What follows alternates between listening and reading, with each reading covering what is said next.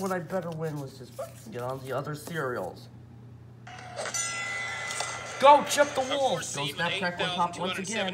Votes is Cookie Crisp versus the fifth seed. Go Cookie Crisp! Cocoa Crispy nuts. Hey! Cocoa Crispy nuts. Yes, they do. Krispies was 6,185 votes. Okay, Cookie Crisp been around as long as I have, since '77. People, it's just little chocolate chip cookies, and that's the whole point, is to make a cereal that's cookies. Yum, yum. The start is cookie forward, and then as they get soggy, it kind of becomes a cookie dough experience. What a great country, man. That it gets neater and more interesting. Little cookies and make it a cereal. When it gets soggy. Cocoa Krispies. These were introduced in 1958. Around that time, there was another character called Pal. Really?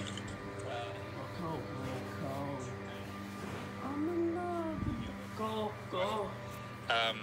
This is boss.